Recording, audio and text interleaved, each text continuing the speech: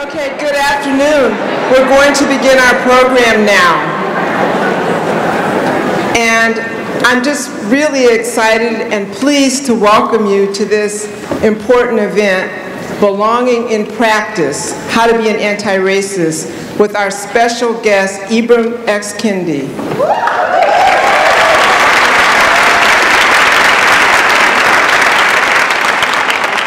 And my name is Denise Hurd, and I'm a professor of public health here at UC Berkeley. I'm also the associate director public health in the house. I'm also the associate director for the Haas Institute for a Fair and Inclusive Society. And first off, I'd like to thank our 3 partner organizations who've worked so hard in putting this event together for all of us today. Borealis Philanthropy, the Haas Institute for a Fair and Inclusive Society, and Northern California Grantmakers. They've been fabulous.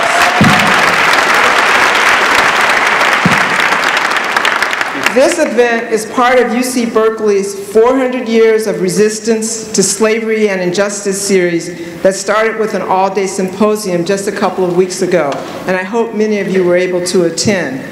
This is a year-long series of conversations and events to delve into the slavery past in America and its effects on our society now.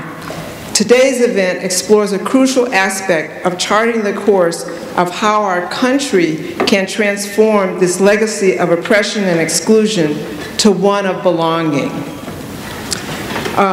And now I'd like to offer very deep gratitude and a huge thank you to our sponsors for making this event possible. The Stupski Foundation, Akonadi Foundation, Kapoor Center, San Francisco Foundation, East Bay Community Foundation, and General Services Foundation.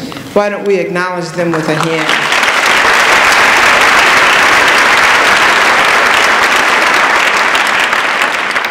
So, during Ibram's talk and the panel conversation, I encourage you to submit questions on note cards or on Twitter at #400years. There'll be people coming up and down the aisles to take your questions. And the questions will be synthesized for the Q&A portion at the end of the program. Also, please note that we'll have book sales continuing after the program in the lobby. Again, welcome to this program, and thank you so much for being a part of this important conversation.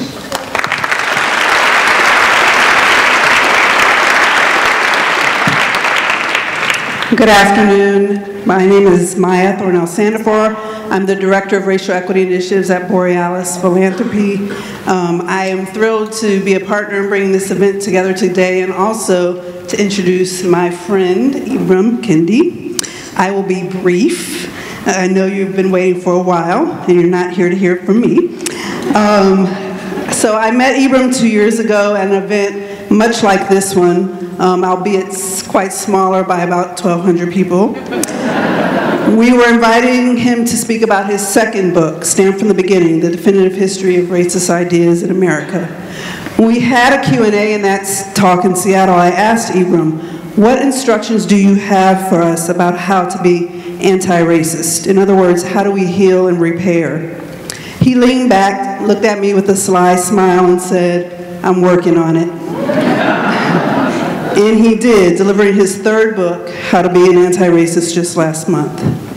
In How to Be an Anti-Racist, Ibram is giving us the gift of sharing his own journey from child swimming in a sea of racist ideas to young man grappling with identity to full-grown scholar attempting to practice what he preaches. As a Black person growing up in this country, reading How to Be an Anti-Racist was validating to my own experience in many ways. Through Ibram's vulnerability and discovery, he gives us permission to reflect on our own journeys and understanding of not only how we as individuals have inherited racist ideas, but how we also propagate them in our relationships, in our institutions, in our communities. Through his writing and teaching, Ibram models the humility we all need to bring to this work and the courage to tell our truths so that our children and their children can move beyond a place of self-interest to human interest. After all, dismantling racism and addressing our greatest sins through an anti-racist lens will not just benefit Black and brown people, it will mean liberation for all people. Lastly, I want to give gratitude to Ibram for providing much needed historical context on racist ideas and for raising the conversation of anti-racism to a place where people want to engage in a dialogue about solutions. Indeed, I hope that's what brings all of us here today. So please join me in welcoming to the stage National Book Award winner, New York Times bestselling author, founding director of the Anti-Racist Research and Policy Center at American University, professor of history and international relations, and winner of the 2019 Guggenheim Fellowship, Dr. Ibram X. Kendi.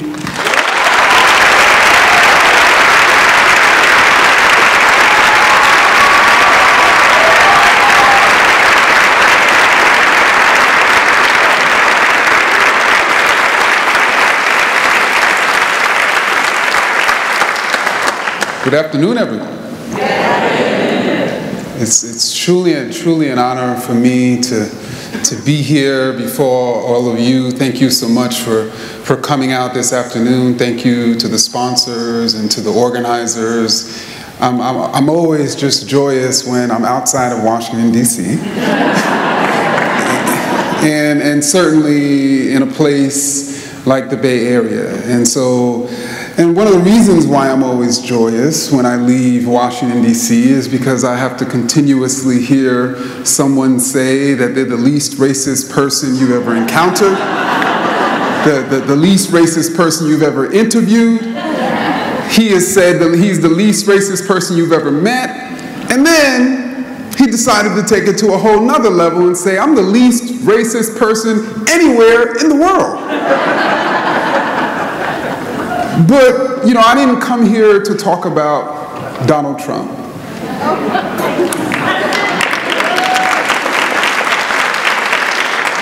And so let's just get him out the way. Is that cool? I came here to talk about those Americans who oppose Donald Trump, but who also self-identify like Donald Trump as not racist. And ironically, Americans who self-identify as not racist, whether they're conservatives, moderates, liberals, radicals, progressives, they don't realize, I think many of us don't realize, that we are connecting ourselves to a history of slave traders who self-identified as not racist, although they didn't use that term. We're connecting ourselves to enslavers who said, yes, when we say Black people should be enslaved, when we say slavery is a positive good, when we say slavery is a necessary evil, when we say that Black people are the cursed descendants of Ham, those are not racist ideas. That's God's law. That's science's law. That's nature. That's logic. We don't realize we're connecting to Jim Crow segregationists who said, I'm not racist, it's separate but equal down here. You can't tell? No, we can't. You can't tell? No, we can't. You can't tell, it's separate but equal. We're following the law. We're not racist. We're connecting to eugenicists who were really the first group of Americans to be classified as racist, who also turned around and said, this is science. This isn't racism. This is science. We have empirical data to demonstrate that Black people are intellectually inferior by nature. Just look at their test scores. And today, we have white nationalists. We have white supremacists who self-identify as not racist. We have white supremacists who, before they go into a Walmart in El Paso, Texas, write a manifesto claiming that Latinx immigrants are invading Texas, and then also claiming, I'm not racist. We have this long history of racists classifying themselves as not racist. Racists who cannot imagine that they have been reinforcing notions that there's something wrong with a particular racial group. Racists who can imagine that the policies and policymakers they're supporting are creating and reproducing racial inequity. Fundamentally, racism, its heartbeat, has always been denial. And the sound of that heartbeat has always been, I'm not racist. To be more specific, the sound of that heartbeat has always been not racist. And so in writing How to Be an Anti-Racist, if I had one singular goal, if I could somehow shape the world, what I would hope would come out of this book is very simply we would eradicate the term not racist from the American vocabulary. And then it would force people to recognize that they're either what? Racist or anti-racist. It would force Americans, if we eliminated the term race neutral from the American vocabulary, to recognize that all policies are either racist or anti-racist. If we eliminated terms like racially charged, you know, they use so many now, I can't keep up with them, but I know that's one of them. If we eliminated all of those racially, whatever they call it, terms, and realized all ideas are either racist or anti-racist, then we can truly have an accounting of ourselves, of our ideas, of our policies, and of our country. Because at some point, we are going to have to stop denying that we have metastatic racism.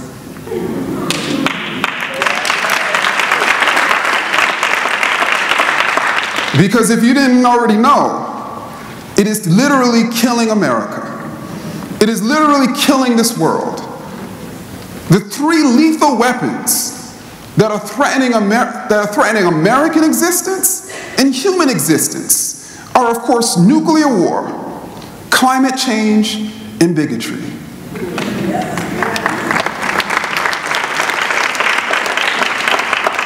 And so I, of course, was born and raised in New York City. Anybody from New York? Okay. Anybody from Queens? Okay. I was born in Queens, New York, Jamaica, Queens, New York.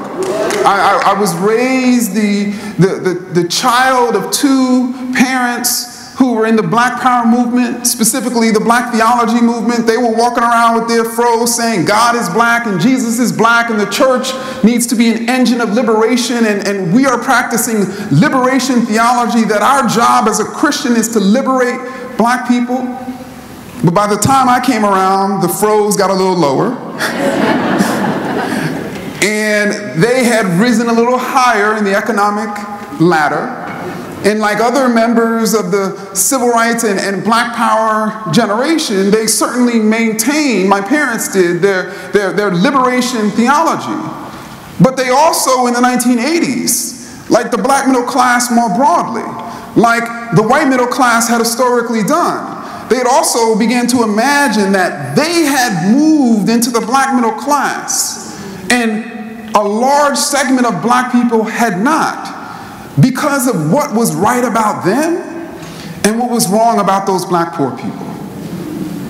And so what had emerged was this sort of dueling consciousness that there was nothing wrong with black people and we need to continuously challenge the racism of the Reagan era, while simultaneously these ideas that there was indeed something wrong with the black poor.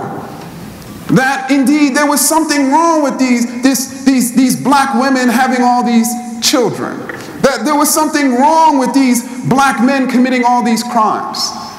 And this was part of a larger American discourse that the reason why racial inequity was persisting after civil rights was not because the civil rights movement and even the black power movement did not eradicate racism. Y'all know we talk about post-racial now, though they imagined that it was post-racial by the mid-1970s. Or some would say the day Lyndon B. Johnson signed the Voting Rights Act, suddenly racism was eradicated. Yeah, I mean, we heard that when they say the day Obama was elected, suddenly racism no longer existed. One person walked into one office, that was powerful, but one office, and suddenly I and none of the black or Latinx or Native people or Asian people in this room were no longer subjected to racism. It just so happened that racial inequities persisted after the election of Obama, just as racial inequities persisted and even in many ways deepened for black poor people after civil rights. And so it was imagined that the reason being was because there was something wrong with these people. There was something wrong with these black people. And more specifically, by the 1990s, if there was ever a decade in which black youth were seen as the fundamental American problem, it was the 1990s. And so for anyone who grew up like I did, as a black youngster in the 1990s, we were seen as the problem. From our parents' and grandparents' generations to white America, everyone was looking at us as the problem. The way we dressed, the music we listened to, the way we danced, all these ideas about something wrong with black youth, I consumed them. I internalized them and ended up preaching them back to black folk when I was a senior in high school. And so How to Be an Anti-Racist opens with this scene where I am participating in this Martin Luther King oratorical contest in Prince William County. By that point, we had moved from New York City to Northern Virginia. And I had won my high school competition and went on to this county-wide competition and was one of the top 3 finalists. And the top 3 finalists were able to speak at MLK Day in 2000. And I used that platform, a day in which we were celebrating black youth, because we had 3 high school orators and 3 middle school orators, all of whom were black. And the vast majority of the people in that auditorium, of 3,000 people, were black. And I used my speech to condemn black youth, to say black youth don't value education, which was a widely circulating racist idea about black youth, even though there was no evidence. I used that speech to say black youth are the most feared in society, as if it was their fault they were so feared, as if they wanted to be hunted like they were super predators. I used that speech to imagine that black youth continued to climb the high tree of pregnancy, as it had been imagined by the previous 2 decades that the reason for the increasing percentage of black children born into single-parent households was because single, typically teenaged black girls and women were having too many babies. But we didn't realize that the actual cause of that increasing percentage of black children born into single-parent households was because married black women were having less children. We didn't realize that. Because we as Americans have been taught that if you have a racial inequity, if you have a racial disparity, there must be something wrong with the people on the lower end of it. And it's our job as scholars, apparently, to figure out what's wrong with those people. And so that's what I believed. I had internalized those ideas whole. And I ended up preaching them back to black people, the majority of whom applauded for me. And so I opened the text with that story, not only to sort of demonstrate just how deeply I had internalized anti-black racist ideas, but just how deeply many other black folk had internalized anti-black racist ideas, and just how deeply internalized racism has actually always been the real black on black crime.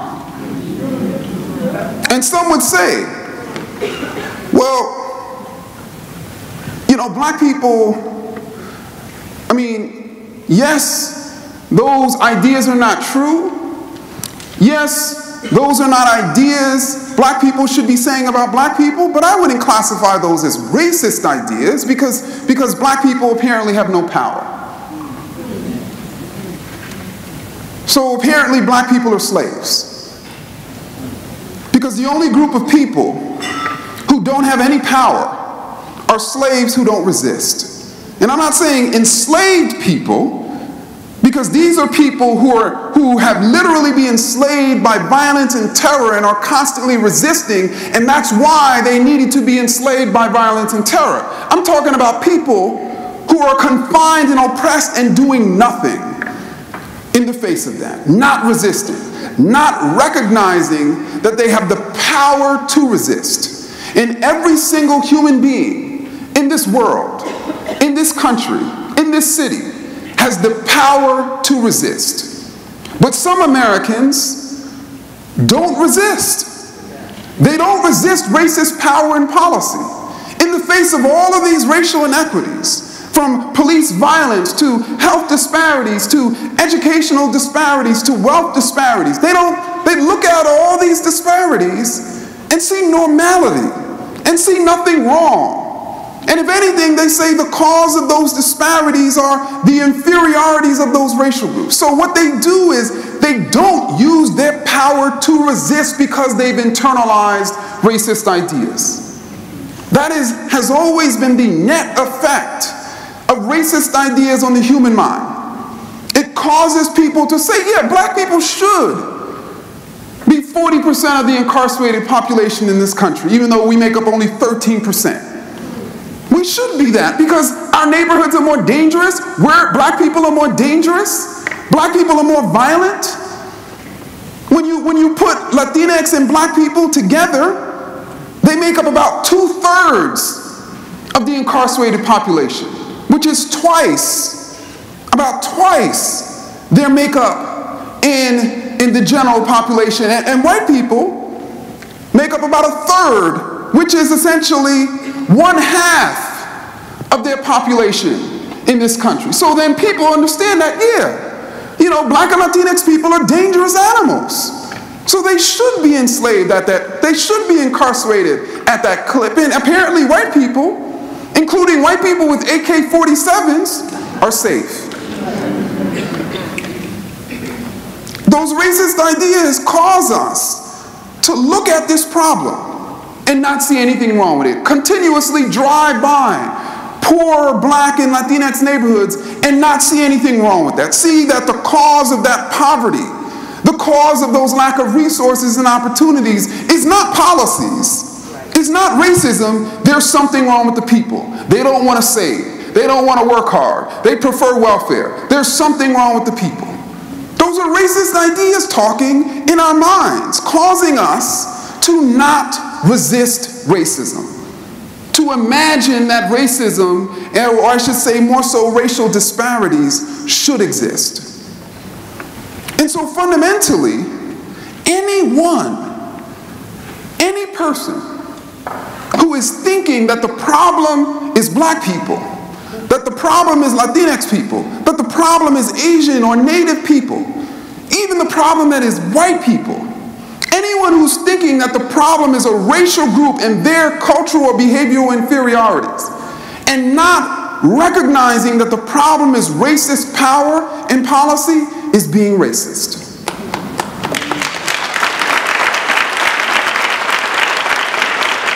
And an anti-racist, obviously, is looking out at our society and saying, you know what? There are ethnic differences. There are cultural differences coming out of those ethnic differences. I'm going to level that difference. I'm not going to judge that difference from my own cultural standard. But all of those racialized groups are equals. There's nothing wrong with black women. There's nothing wrong with the Native poor. There's nothing wrong with Asian professors. There's nothing wrong with any racialized group. And if there's a disparity between racial groups, it must be because of racist power and policy. And therefore, an anti-racist, instead of looking and trying to figure out what is wrong with people, anti-racist is trying to figure out what is wrong with policy.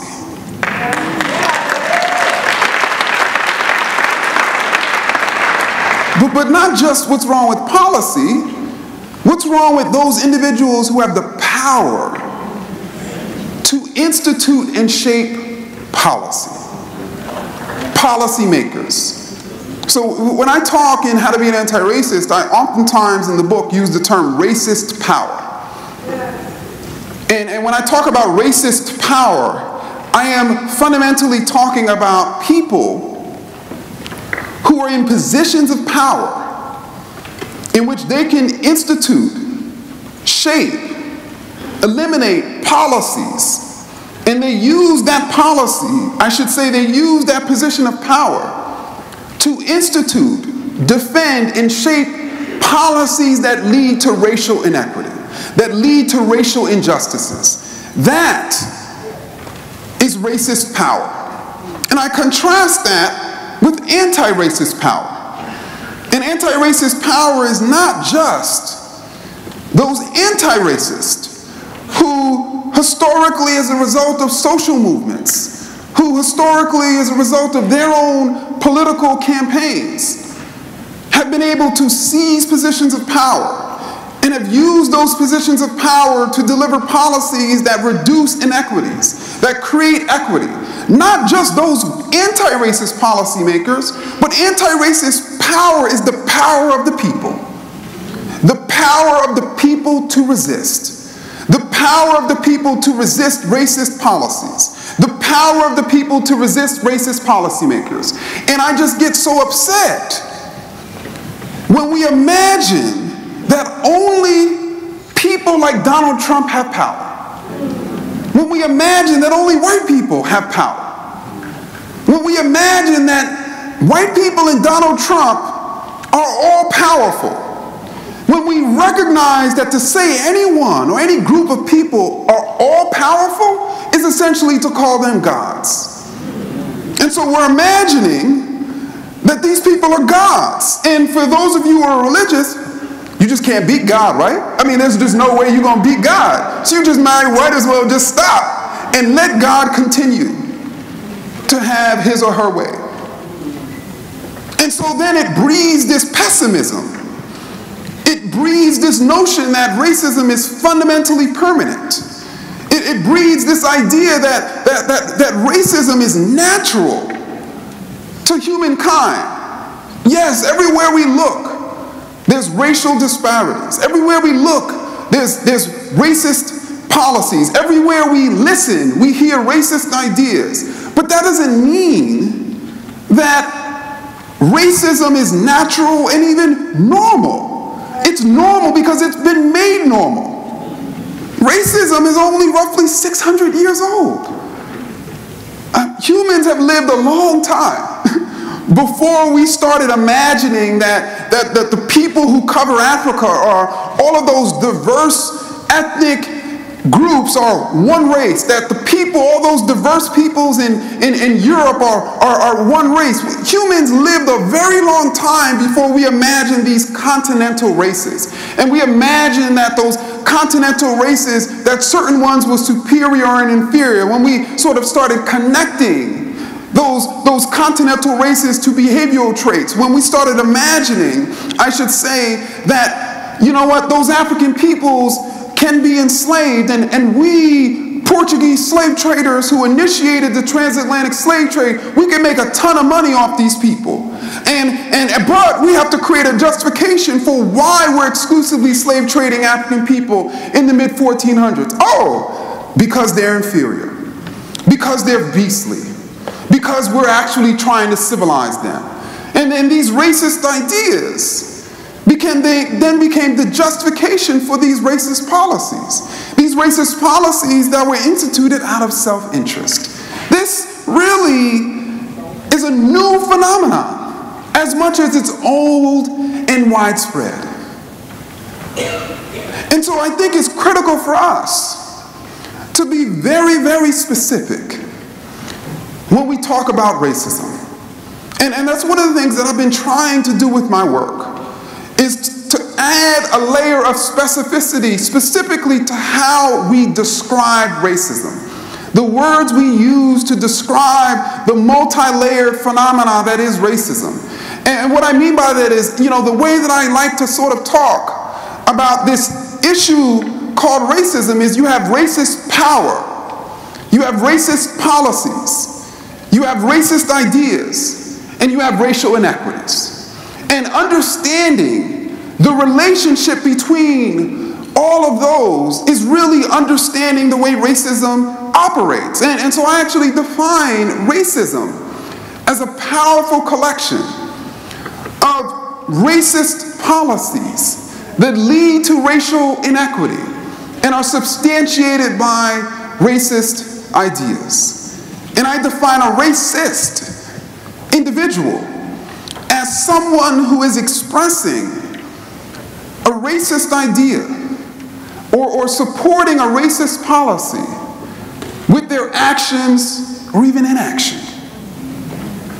And the reason why someone expressing a racist idea in that moment is being racist is because in that moment they're thinking the problem is a group of people as opposed to policy. And obviously the reason why someone who is supporting a racist policy is being racist is because their action is causing racial inequity. And the reason why someone who is doing nothing in the face of racist policy that is pretty much the status quo in this country is because they are allowing that racist policy to persist. They are allowing that racial inequity to pass on to another generation. When we look at the enslavement era, what slaveholders wanted from non-slaveholders, from Northerners, in the face of slavery was to do one thing: nothing. That's what they wanted. They wanted you to do nothing. What did Jim Crow segregationists want? They wanted people to do nothing. What did people who benefit from mass incarceration, because they're able to make seemingly blue states into swing states and swing states into red states? They want us to do nothing. The purpose of racist ideas is to get people to do nothing. And so when you do nothing, like someone who does nothing on election day, it's literally having a political impact. And that impact is the persistence of racism. And so there's no sideline to this struggle.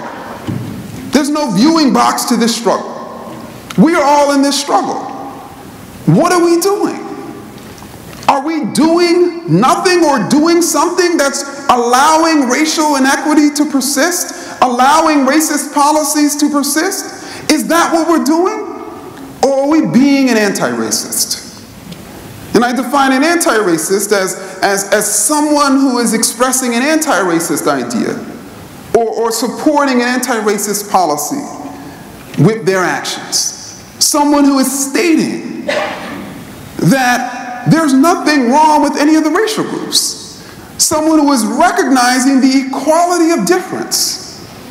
Someone who is pushing back against misleading statistics, against faulty premises that make some sort of case that there's something genetically, culturally, or even behaviorally wrong with a particular racial group. Someone who's saying, no, we're not just created equal, we are equal. That's being an anti-racist. That's expressing anti-racist ideas, and obviously someone who's supporting anti-racist policies that are leading to racial inequity. And when I say support, you have some people who have a ton of money, but they don't have much time. And they recognize that. And so they literally financially support institutes like the Haas, all sorts of organizations that are actually identifying and challenging racist policies. You have people who don't have a lot of money, but they have time. And so they dedicate their time, they volunteer for organizations. And then, of course, unfortunately, you have a lot of people who ain't got no time and no money. And that's a little bit more complex. But one thing I wanted to sort of say is that these two terms, racist and anti-racist, I said someone who is. These are not fixed categories. These are not tattoos. These are not identities. This is not who a person is. These are descriptive terms, describing when a person is saying a racist idea, they're being racist. Describing when a person is saying an anti-racist idea, they're being anti-racist. Describing when a person is supporting a racist policy, they're being racist. Describing when in the very next moment they're supporting an anti-racist policy, so they're being anti-racist. One of the things, I think, one of the greatest misnomers about the term racist is that it is a pejorative term. It is literally an attack term. It is something that is in one's bones. It's in one's heart. That only bad people can be racist. That only people who wear hoods can be racist. That only people in the Ku Klux Klan can be racist. No. There were abolitionists who were racist. There were civil rights activists who were racist. There were people shouting Black Lives Matter who didn't really believe all Black Lives Matter. Y'all know what I'm talking about, right? They just believed black men mattered, but they didn't believe black women mattered. Or they believed black heterosexuals mattered, but didn't believe black gays and lesbians mattered. Or they believed black elites mattered, but didn't believe black poor people mattered. Or they believed black cisgendered people mattered, but not black transgender women. And so, it doesn't matter your identity. It doesn't matter your political affiliation. It doesn't matter whether you marched with King. I get that a lot. I'm sorry. All that matters is what you're doing in each moment. And the beauty about that is it then allows people, it allows us to admit, to confess, to say, you know what? Yes, in that moment, I did feel fearful when that young black male was passing me by in the street. Yes, in that moment, I recognized that that fear was sourced in racist ideas. I recognized that that black male was trying to get home just like me. I recognized that I was being racist in that moment. And that is the distinction between a racist and an anti-racist. A racist, no matter what is said about them, no matter how they're charged with being racist, they're always going to deny it. While an anti-racist will take these definitions of a racist idea, of a racist policy, and of a racist, and apply their behavior to it. And say, you know what? I was being a racist.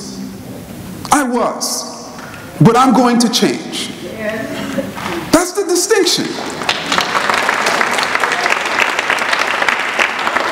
And we have the capacity to change. We have the capacity to change ourselves.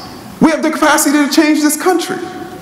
Now, I should say 99% of us have the capacity to change. I don't know about a certain character I live near. But finally, and I'll say in closing,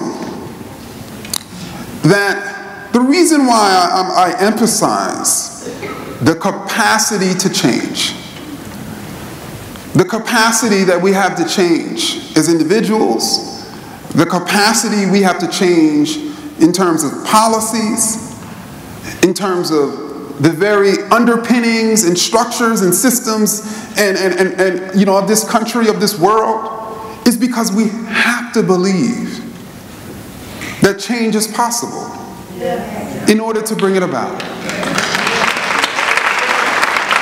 We have to. We have to believe that.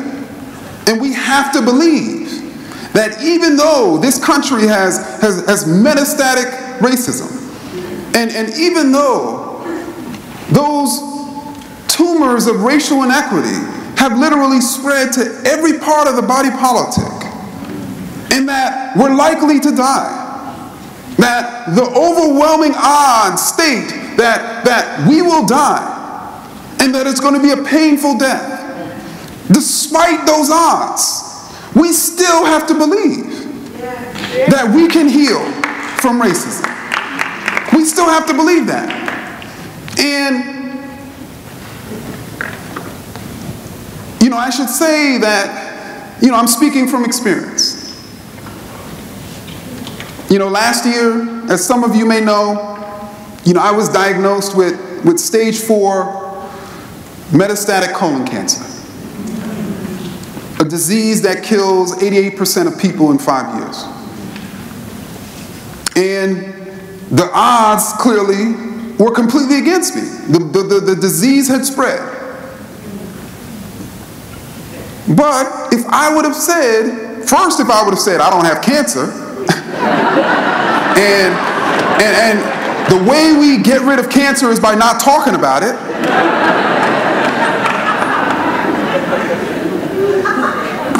first I had to acknowledge that it was that bad. I first had to acknowledge that. And then I first, as we have to do with racism, have to acknowledge that in order for us to heal ourselves from this, individually and as a society, that we're going to go through some pain. And that pain is essential to healing. And that there's another side to that pain.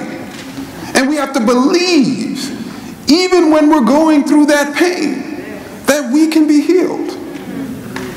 Because what else is going to get us through that pain other than a belief that we can be healed, even when the odds are completely against us? What else other than that belief? And so I challenge each of you to stop, if you are, denying that you have cancer, the cancer of racism. To recognize that once you accept that you have that the process of healing is going to be painful. But there's another side to that pain. It is the side in which you're basically no longer enslaved by racist ideas. It's the side in which you can be a part of a fight that's going to create a different type of America. A different type of America where racist policies are not just harming people of color, but also harming white people. A different type of America where the cronies of racism, all of the bigotries that intersect and reinforce and are reinforced by racism, like sexism and homophobia, and a series of others, will no longer exist. Because in order for us to truly be anti-racist, we have to recognize in every single form of bigotry is wrong. And in order to create a different type of society, we have to challenge all forms of bigotry. And we have to believe that that is possible. And I believe it. I believe it. Thank you.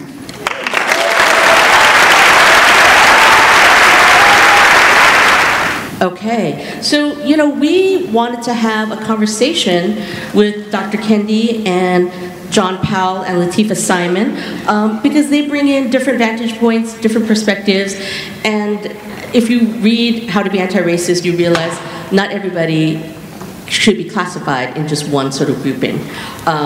So let me just do an introduction. John Powell, professor here at UC Berkeley. So you should be very familiar with him. Professor of Law and African American Studies and Ethnic Studies at UC Berkeley, and the Executive Director of the Haas Institute for Fair and Inclusive Society. And we have Lateefah Simon. Lots of hands of Lateefah here. President of the Akonadi Foundation, Director on the BART Board, and Trustee of the California State University Board. They are more than that, and we're going to hear a little bit of that right now. So I'm going to start off with, we heard a little bit of Dr. Kendi's personal story, Could John and Lateefah, can you, in a thumbnail, share your personal view of what it means to be anti-racist, and how do you connect the dots of your own personal experience to your community organizing, political activism, philanthropic advocacy, or to your academic work? Anybody can start. Good afternoon. So it's great to be here, Dr. Kendi, and I just flew over from London. Got off the plane at 1:30, and what kept me company was your book. So thank you. I think there's a lot of really profound stuff in the book, and I really can't do justice in the few little time that we have. I want to lift up a couple of things and share just a little bit about myself. I've been around a moment. Some of you may notice that. Derek Bell was a good friend of mine. A new edition of Faces from the Bottom of the Well recently came out with a foreword by Michelle Alexander. And Derek influenced a whole generation of critical race scholars, and I was part of that generation. And one of the things, and Derek, again, was a personal friend, someone I loved and cared about and learned a lot from, but I took exception to a couple of things he said, which he talked about in Faces from the Bottom of the Well.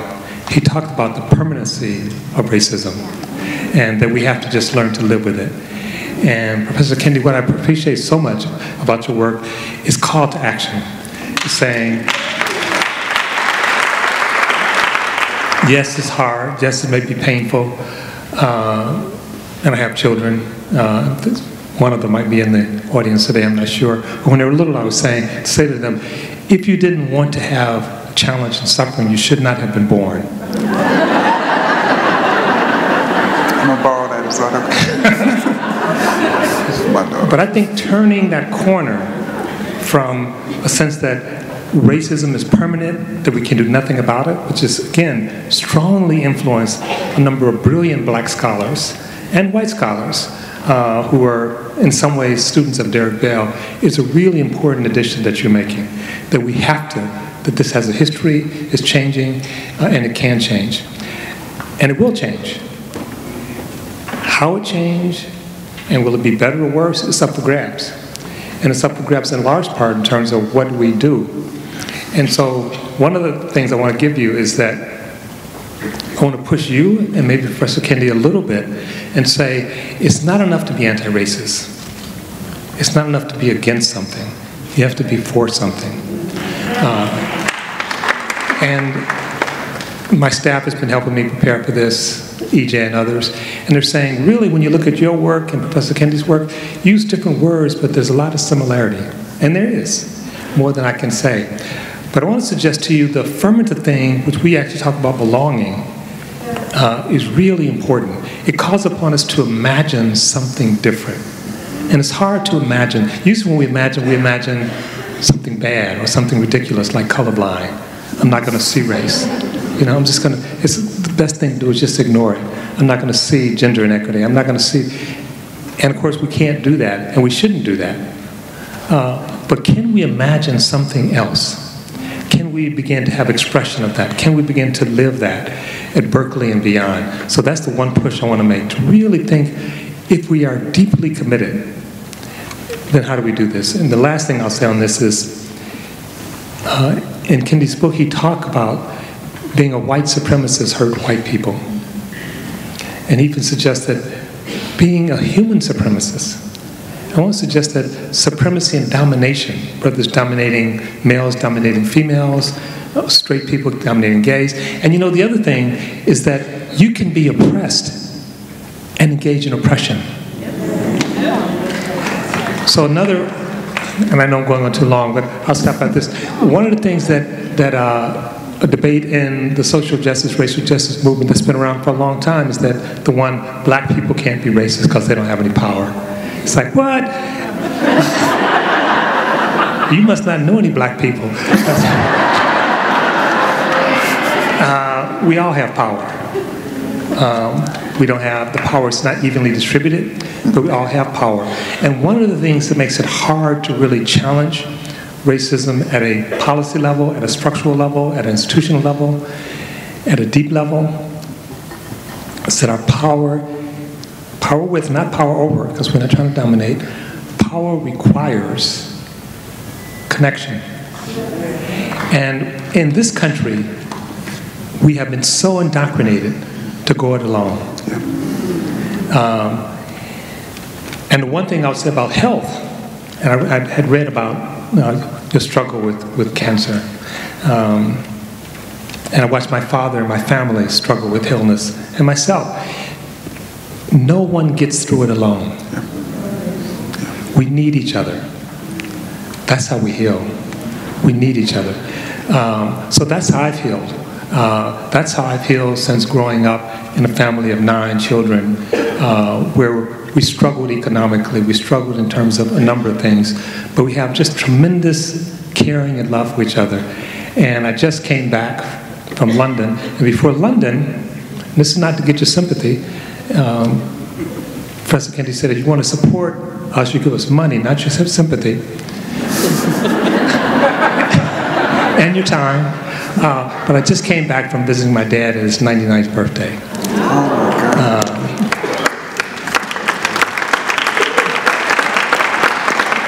And for those of you who know me a little bit, he's in good health. So we're already thinking about 100. We don't want to get ahead of ourselves, but we're going to have a party next year. And there are 5 generations of Powells alive. And he's here after doctors 4 years ago said he should not be here. They said he was dying. They just said his brain was liquefying. They sent him home to die. And this trek of his offspring was coming to visit. And you may have heard me tell the story, and we had this visual, so someone was always with him. He was unconscious. He was incontinent. He wasn't there. And they said a week or 2 weeks he'd be gone. And we were singing and giving him massages and praying. And then I was on the visual. I was sleeping in the room on the floor, and he hadn't talked for about 2 weeks. And he woke up and he said, "John?" I said, "Yes, Dad." I said, "I hope you're not too disappointed, but I don't think I'm gonna die right now."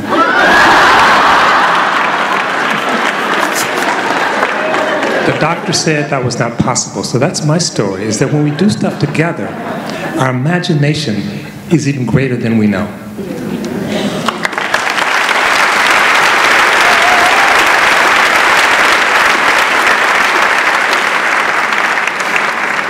Behold the truth tellers, right? I'll say that again, behold these truth tellers. I get to sit with heroes. And I also got to represent, I'm a sister up here, so I gotta try to, I can't do what he just did or what you do, I see you doing all the time, but I will say, in reading the text, thank you. Because you see, when you read, who's read the book? You're in for a treat. You in for it. The mirror that you shine back to those of many of us, most of us in this audience, you clarify what we've been taught not only by our political mentors, but spiritual, and what we've been taught by God, that racism in its essence is a sin, and that it is seductive. You also talk to us, and I'm going to tell you my story too, but what I love so much about what you pose to all of us who are fighting this beast, this sin, this seductive drug that tells you as a black woman that I am less human than you, that I am not deserving, my children are not deserving of the same humanity as their white counterpart. It is seductive to believe, and you talk about that is nurtured, not just in childhood, but it's nurtured in deep infancy and in the womb. And for those of us who are warrioring against something so invasive as not just white supremacy, you also talk about white supremacy as an additive to racism. I mean, I was reading this book like, yes, yes. Thank you. When the scholar presents ideas to us that provide more rigor and an excitement to attack with more idea, more word, more spirit, it gives us it gives us the armor to go harder. So I just want to thank you again. I want to thank you. It's good. It's good work. In terms of I'll be brief. I'm here with my Akonadi crew. Also, I hear Mills College is in the house. I'm a Cyclone, so I had to refer to the text because I think one of my professors is there, and I got trained really well to refer to the text when I'm talking about stuff. When I was in my teens and I was on juvenile probation, I got this opportunity to become a youth organizer at an amazing institution called the Young Women's Freedom Center, then the Center for Young Women's Development. Being on the streets every single day with young black and brown girls who were literally dying, who were being bought and sold, then to be caged, some by people who looked like them, young people who died, young people that we buried, young people that begged to be employed, begged to get back in school after they were thrown out. It was really, really clear that folks in power, some that looked like us, didn't see our own humanity and that we were children. It was super clear to me as a young person in a lot of trouble. I was in a lot of trouble all the time, but I had radical parents. And they had both a racial justice lens, a radical racial justice lens, and they taught us about human rights movements around the world, but it was clear that young people of color in this here Bay Area weren't given the amnesty that street children around the world were, child soldiers were. It was really clear that as an organizer working in institutions, that the very marrow of the institutions that were supposed to support and love and honor the child didn't see humanity in the black young body. And I couldn't believe it. And as we step over black bodies, even outside of this building, and as we deny admission to black bodies in many of our institutions, by people sometimes that look like us, we know that our work is righteous and it is good, and we are fighting that mighty sin. And so we'll talk a little bit more, I know, about all of our work, but I think we all come to this conversation today, especially those who read the text, knowing that we all have a responsibility to go through rehab.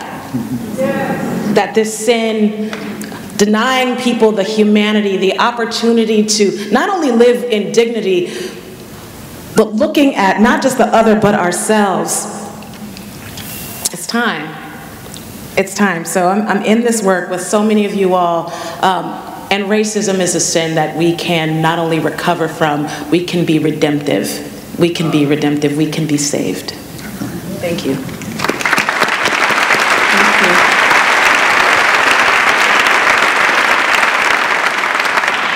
On Monday, I was at an implicit bias training and went through a number of exercises that just exposed the workshop's biases, racism, sexism, homophobia, all of it. And the trainer said to us, are you racist? Are you sexist? Are you homophobic? He says, you're human. And that's what I got from your book. You showed us that we could have those thoughts and we're human. And what I appreciate about reading the book is that you were vulnerable in saying you were racist and you had anti-racist ideas. And what I think people are going to be aware, and they're going to reflect on their own history, stories, families, it gives us an opportunity to think about what can we do. And so my question is, given the current climate, why is centering race and racism in our conversations from the personal to the professional so important? And what examples could you share about how people in different positions of power and privilege can create anti-racist policies and an anti-racist culture? And this is for everybody. We want to know.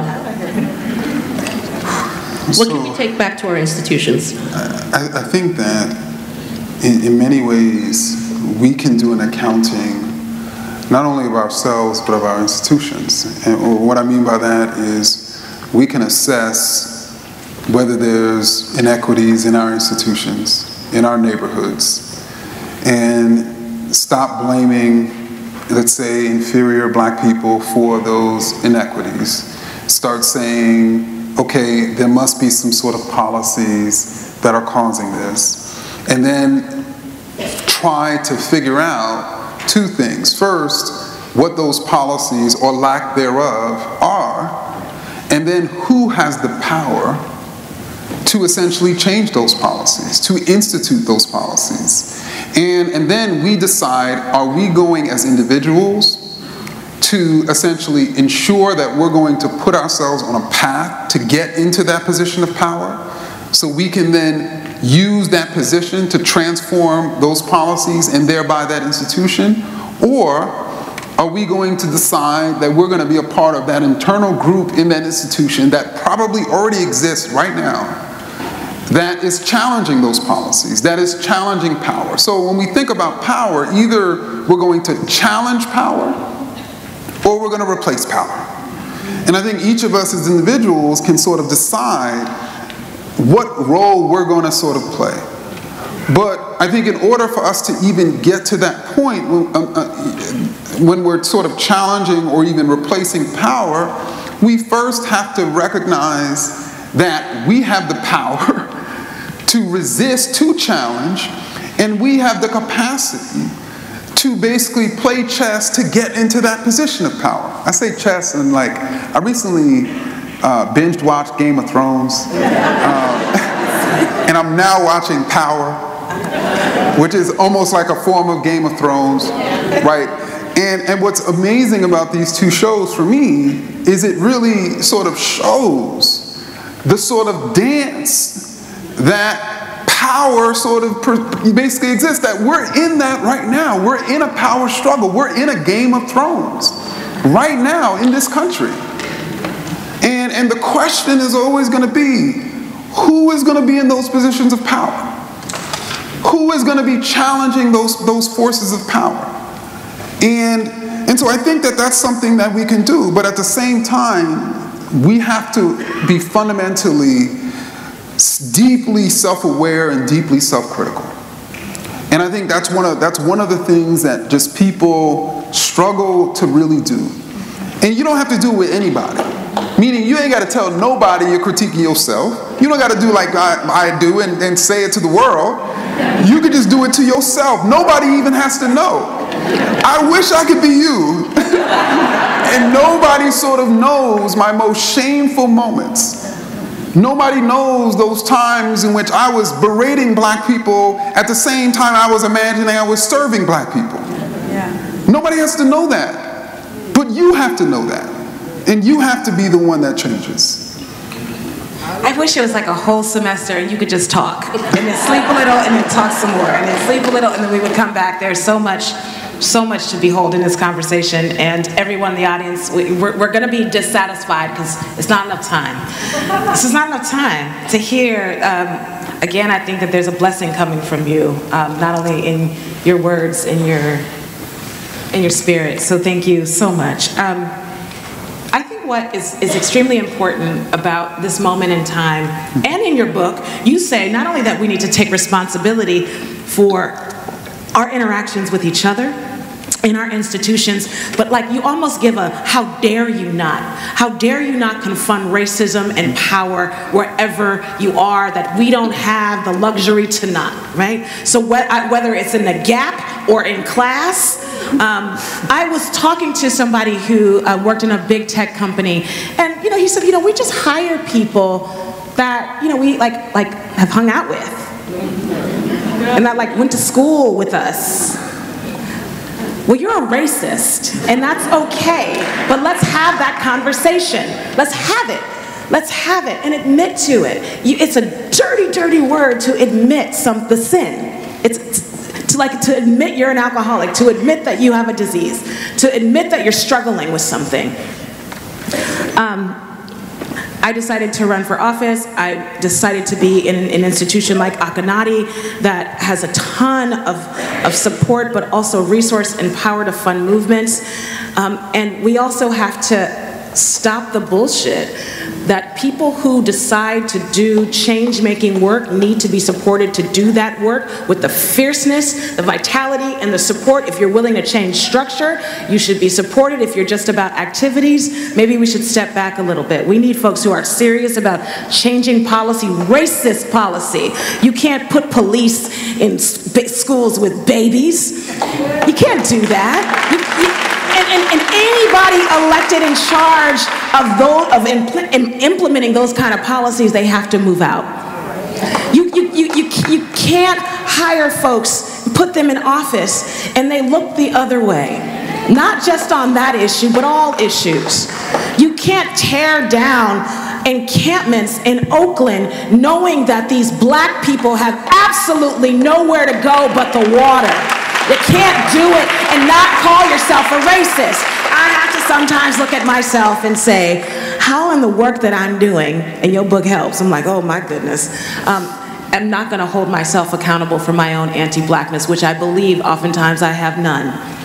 I think we're complicit, every one of us. And until we get there, we can't ride hard and we can't change stuff.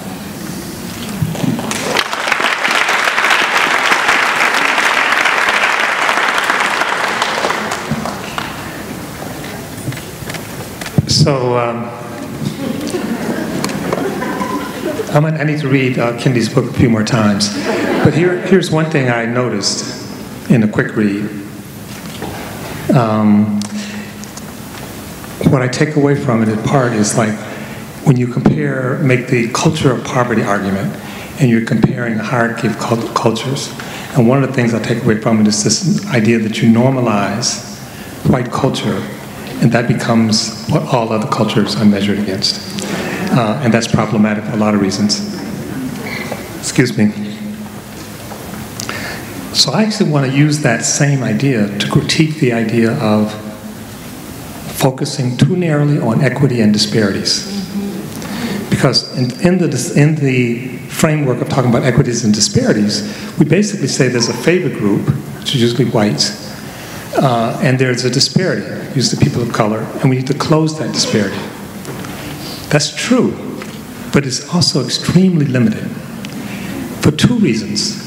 One, and the book talks about this, they're the elites that are not actually in that equation. Kendi talks about the history of race and the history of whiteness, and as whiteness came on being in the New World, the elites didn't consider themselves white. Whites were the middle stratum. They were the power brokers who were using whiteness to do some other work, some class work and other work. When we focus just on disparities, again, we're actually normalizing what whites have. And so there's a thread in your book which you basically say, that's not good enough. And equity actually, I think, puts us back to sleep. That's right. Instead of saying, what do we all deserve as humans? Now, I can tell you, I grew up, I'm 6 of 9. There were days when we didn't have enough food. There were times when I had holes in my shoes. But if I could give the world a gift, it would be a gift to have a family like I had. And when I look around, frankly, at many of my not only black friends and family, but also my white friends, I don't see many families like that. And what I'm saying is that the capacity to create a space where we embrace each other's full humanness, which I don't think shows up that often in the white community. I think whiteness is actually organized around deep dislocation and fear, and I'm not chasing that.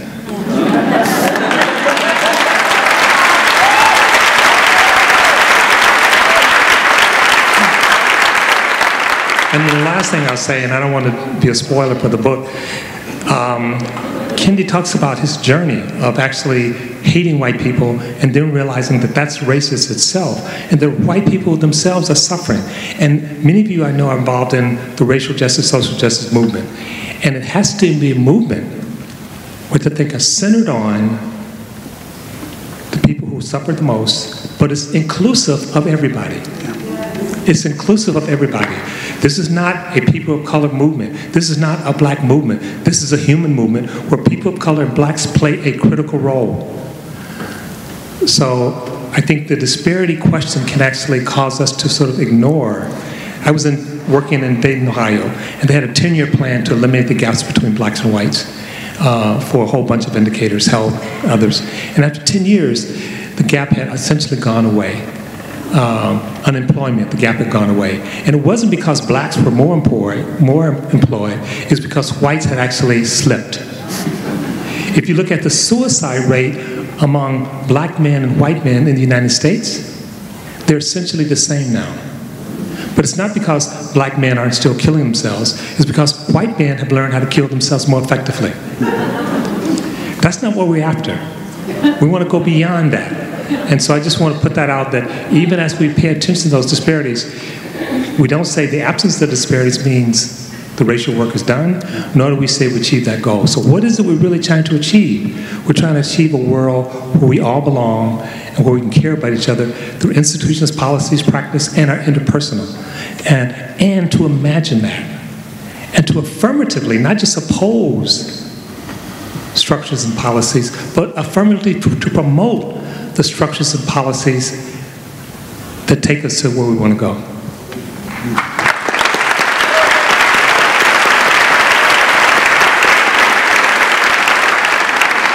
Do the panelists have some examples to share of how that's happening right now?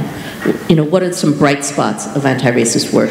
What are some movements that we should know about? What are some, you know, Lateefah, you know the Bay Area region quite well. John, you just came back from London, so you could talk about national and international.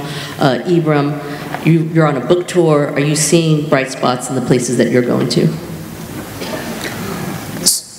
So I mean, I do think that, I remember when I first started talking about this book, and from the beginning we had the term, we thought that sort of how to be an anti-racist was going to be the title.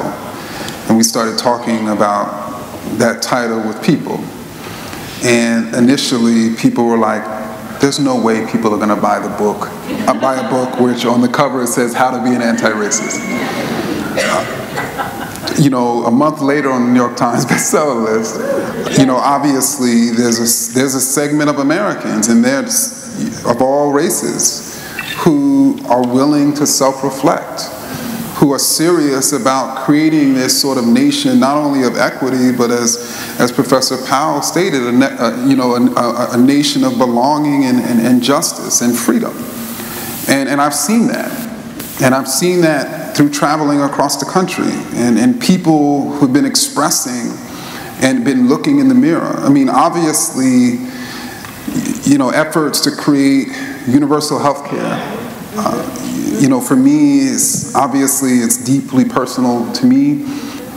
You know, if I didn't have health care, health insurance, you know, I wouldn't necessarily be here right now. You know, obviously the movements against police violence and mass incarceration and even mass deportation. You know, obviously the beginning recognition of something that finally people are calling white supremacist domestic terrorism, which apparently has been happening in this country since we arrived in 1619. And 400 years later, we're finally able to actually call a bird a bird. I think we should acknowledge that. And so I think that there are sort of movements, there are shifters, you know, of narratives, and there are individual people and even institutions that are reflecting and seeking to change. And those are the types of things that give me hope. You just made me think about a sister that I'd met. She's Latinx, and she didn't speak a word of Spanish until a couple of years ago, and she's a lawyer. She was actually trained here and decided that she needed to set up an office, learn Spanish, and fight for her people. That these movements are moving. They're moving all over the world. It's sort of denouncing global white supremacy and capitalism as it exists. I think what's so interesting, you know, being at this event that is sponsored by Northern California Grantmakers. Folks are like, what is that? It's an organization that is bringing together grantmakers institutions that have money to give. Many of these institutions, like the one that I work for, Akonadi Foundation, we're explicitly anti-racist in our strategy. What we're doing is funding institutions and warriors, folks who literally are laying their bodies on the line to get into the marrow of racist institutions and to change policy and practice. And not only are we, from that vantage point of being in philanthropy, able to do that work and giving resource where it is due, we're also in a position where we're able to challenge our own sector. Philanthropy is not justice. It is altruism unless you are connecting with folks and deeply investing in deep leadership around these issues, folks who actually have a vision. So why I love Professor Powell is he pushes us to think about this notion and this lexicon of belonging. So everything is wrong, well, what is it going to take to make it right? So this institution is training folks, hopefully, who will be the best civil rights lawyers, and they'll work themselves out of jobs because we'll create institutions that don't tolerate bigoted assholes.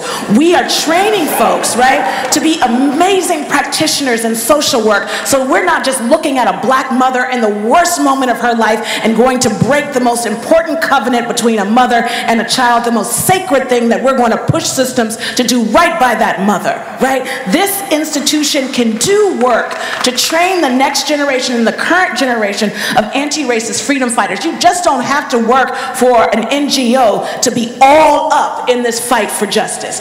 Every single place that you enter and that you are at, we're in a fight every day, from the Starbucks, right, to your doctor's office. Who's getting treated with dignity, and how are you standing up for folks who are literally being disrespected in your face? Funding policy work is amazing. Funding organizing work is amazing. And at the same time, when we see jails being closed, because they are, when we see what happened in the state assembly yesterday, 2 days ago, when some amazing bills were passed that are trying to restore not only rent control, but humanization of young people who are being separated from their parents. I mean, we have folks in power now who are trying to do the right thing. Our governor wants to end the juvenile justice practice as it currently exists in this country, but y'all gonna have to figure out how to get it done, human rights folks. Like, let's figure it out. Belonging requires us to go beyond stopping the bleeding to creating real conditions that equally humanize people. You talk about in the book, like, how do you actually become an anti-racist? You struggle and you tussle with your own description of who is worthy and who is not. You make us do that work. And so we have a lot, this movement has a lot of examples of how we're getting it right, but we're getting it right by saying what we don't want, but it's as important to put as much fuel and resource to radically envisioning a Berkeley that is 13% black, right? That ain't even enough. To radically envisioning anti-discrimination policies that really make sense. To make sure that kids don't belong in cages for stealing cell phones, right? We have so much work to do, but we have to figure out the pattern and practice to make it right. And both of your frames provide a superior roadmap for all of our activism. Thank you.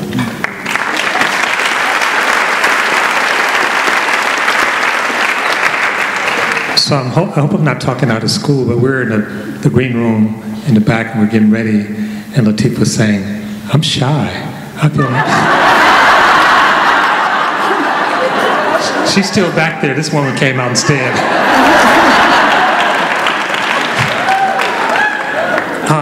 There's a lot of good stuff happening. Not enough, but a lot. And we do need to tell those stories, because it is easy to become despondent. And despondent actually is the emotions of the right wing.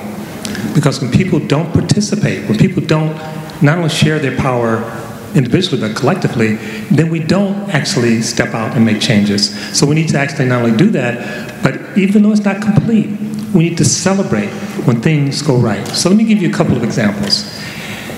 So, you know, here in California, a few years ago, they reduced 4 felonies to misdemeanors. And it affected almost 2 million people who no longer had felony convictions. That's a big deal. Akonadi was involved in supporting that. And it's not perfect, very few things are, but it's a big deal.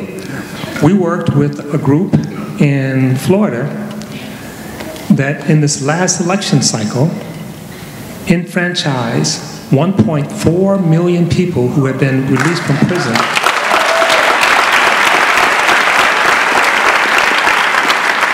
Disproportionate number of them being black and Latino, and we brought together the black, the Latino, the white community, and we talked about this, they talked about this larger we. That's the largest enfranchisement in American history since 1920 when women got the right to vote. Now, the Republican legislature in Florida, in the infinite wisdom, they decided, okay, you just passed a constitutional amendment that everyone thought couldn't pass because you needed 60% of the votes in a red state. They got 65% of the vote, a million more votes than anyone running for state office. So people came out, and blacks couldn't do it by themselves, Latino couldn't do it by themselves, they had to come together. So then, the Republican legislature, in its infinite wisdom of welcoming these people back into our collective body, said, yes, but you know what, when you were in prison, you were running up some bills, because they charged people for being in prison. And so they said, until you pay your fines, you still can't vote. And the fines come to $1.1 billion. Now, what's been suggested is that for about $5 or $6 million, they can take care of about 60% of the fines. I'm saying that because Professor Kendi talked about chess. So even when we win, they still make a move. And their move is very explicit. We don't want you to be part of the polity. We don't want you to vote. We're not recognizing that you're a full citizen. So there are all these examples. Boston just passed a bill, it may have been Massachusetts, but no, it was Boston, that every child born in Boston gets $1,000 placed into their bank account. That will, by the time they're 18, that will accrue to about $70,000, disproportionately black. So people are doing things. Tomorrow, I'm giving a talk to 200 government officials for something called GARE, for its Government Alliance for Racial Equity. And I want to suggest that all of you think about this, because what we're doing with governments all around the country, Berkeley, San Francisco, LA, New York, is helping them think affirmatively about what they should be doing to make belonging and equity real.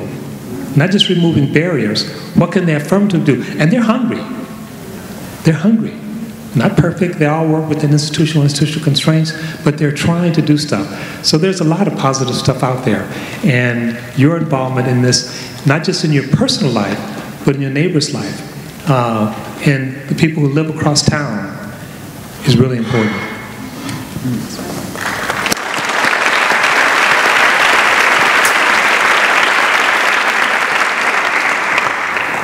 One thing that I was thrilled by in your book was the historian me. You, in your gender chapter, you bring in the Combahee River Collective Statement, and you acknowledge black lesbian feminists.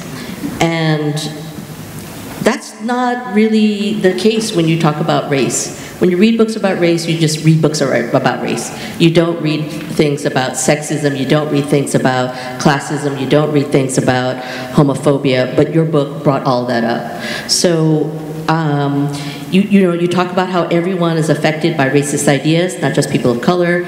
You extend that to sexism as affecting people of all genders, not just women, and homophobia to people of all sexualities, not just queer people.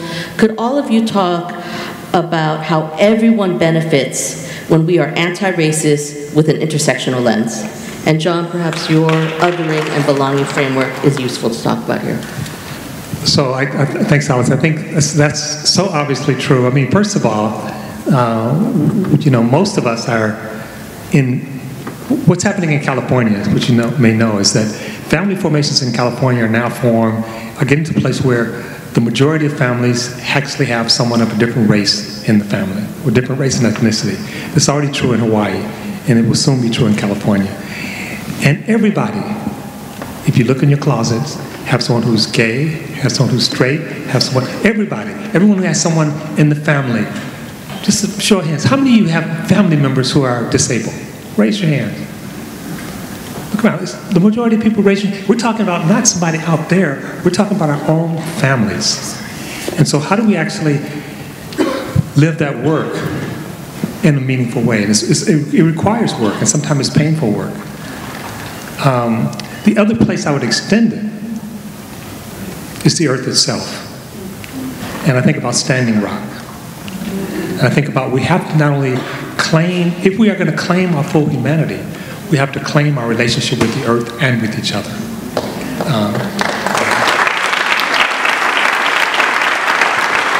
And it's, you know, I just flew back, like I said, and I actually felt bad flying because I know that flying is not good for the earth. It's not good for me either. But I think if we can actually change the way we think about self-interest, because ourselves are social, ourselves are in relationship to each other. So when I claim my multiple selves, when I claim, just one more footnote. My father's a Christian minister. He's not doing much preaching anymore, but he's still a Christian minister. And actually I grew up in a Christian household, sort of like you. And when I was 10 years old, maybe 11, I was reading a lot, reading about things happening all over the world, and I stumbled across some readings about China. And at the time, there were about 1 billion Chinese. And the doctrine in my father's church was that unless you were baptized and accept Jesus, you're going to hell.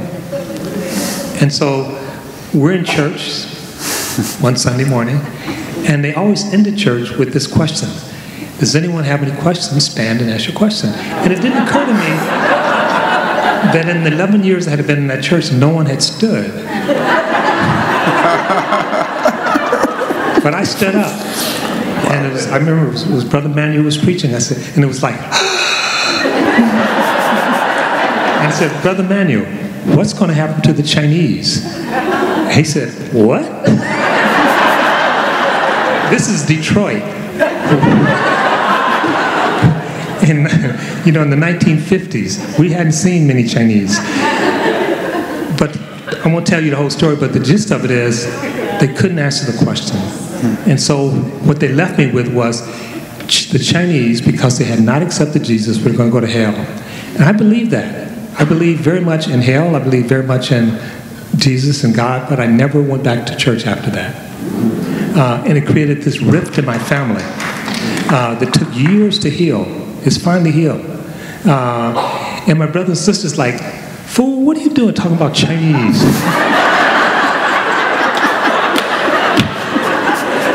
So I think, and I'd like to think that experience and those like that open up something in me. And I have been to China now a few times, but the point is that if we can actually connect with those different aspects of ourselves, then not only do we expand who we are, but we have a chance of actually creating a world in which we all belong.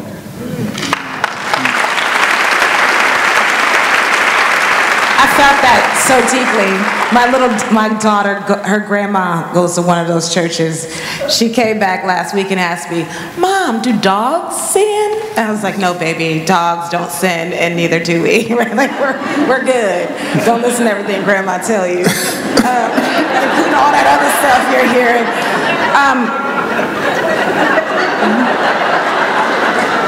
I was like, dogs? That's a kid. She's ontological. She's smart. She's 8 and living in this movement.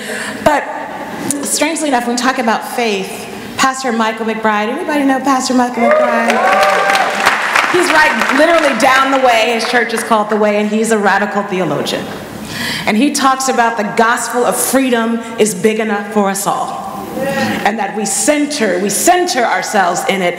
If you can't see the amazing humanness, the gloriousness, the magic in God in a black trans woman, you have no place in a freedom movement. You gotta get there.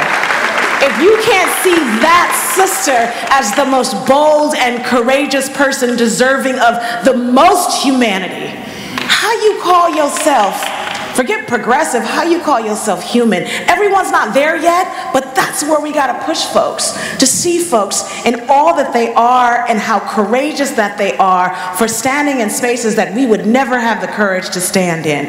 Our movement, and we lift up Kimberly Crenshaw, she's brilliant, she's amazing, but she always tells us, and I actually learned this at Mills, Professor Montz told me, you must think not in the double consciousness, you must think in the quadruple consciousness, that we come to these places with a story and an experience that's political, that has an economic framework, that has a historical, social, and spiritual framework. We cannot discount. We've been intersectional before Kimberly was alive. And thank God she came to give us a frame, like a saint, right? But we don't have the luxury to dehumanize folks who are in the fight of their lives for their own humanity. When we do that, we become worse than the oppressor.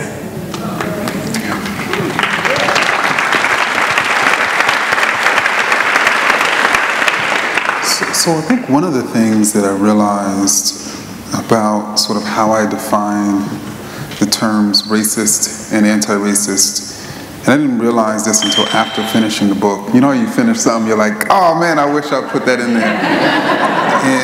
And it was this. I realized that we commonly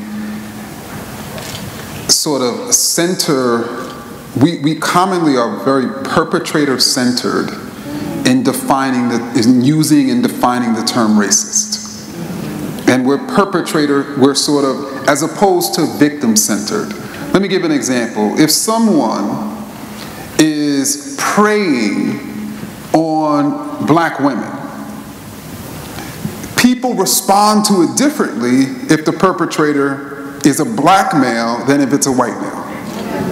Right? If it's a white male, it's understood as a racial issue. If it's a black male, it's understood as a gendered issue. Even though those black women are both racialized and gendered. And so I think that what's critical for us to do is for us to fundamentally focus on the victims. What is being said about this group? What is being done about this group? And that then determines whether the person is racist. It doesn't really matter. And so for me, when I entered graduate school, as I talk about in the book, obviously I believed that black people couldn't be racist. I believed that I was not racist. But I thought that there was something deeply wrong with black women. And not women, not white women, but black women. And on the same token, when I entered into graduate school, I thought that there was something deeply wrong with black queer community. Not queer people, even though I did think there was something wrong with queer people too, but I specifically thought that there was something wrong with black queer people. And again, because I was a black male, I didn't even understand how I could essentially be racist. Even though I'm not saying there's something wrong with women, I'm saying something wrong with black women. Even though I wasn't thinking about something being wrong with queer people, I was thinking there was something wrong with black queer people. And so for me, since I was so perpetrator-centered, and because I had consumed ideas by white people about black women, as black men and other groups have done since the beginning of this country, I didn't even see the way in which I had been duped. I had been made into a fool. I had been essentially disconnected from the very people who made me. And it wasn't until, these two queer black women who pretty much dominated, and I use dominated in a positive sense. And what I mean by dominated, like the discourse, the graduate student discourse, they were just not going to allow somebody like me to say anything.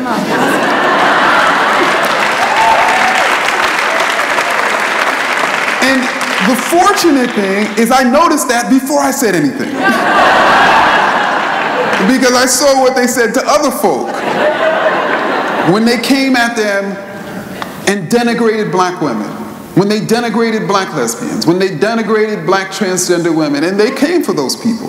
And when I say came, they didn't come for them in this sort of aggressive, mean way, even though it felt that way to the person, and it felt that way to me. I felt like I was being attacked when they were talking like this. And so for me, you know, watching that, you know, watching and witnessing that, I did not want to be on the other side of them. I just didn't. And, you know, for those of you who may know Kyla's story or Yamba Blade, the two women I'm talking about, you'll know why. And so for me, I decided that I wanted to actually learn and read up all of those black feminist writers, all those black queer writers they were talking about, they were citing. And so, I mean, they changed my life. Because there's no way, even though I imagined when I entered grad school, you know, and I'm here for the people, you know, and I'm a radical, and I'm about black liberation. No, I wasn't about black liberation. I was about black male liberation. I was about black heterosexual liberation. And that's not the black community. And I had to be confronted with that fact. I had to be confronted with any time we say there's anything wrong with a particular racial group, we're being racist. And then we're not seeing, for instance, disparities between black men and black women. That we're, just like we're not seeing disparities between black women and white women. Because we're imagining that those disparities are normal because there's something wrong with black women. And so we're only ending up sort of fighting disparities or inequities between people in general or between male groups.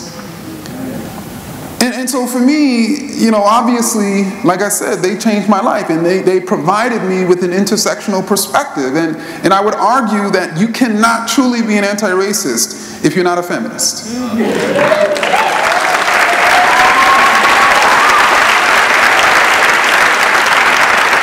And this isn't necessarily my area. I don't feel as comfortable saying this, but I would surmise that you can't be a feminist unless you're an anti-racist.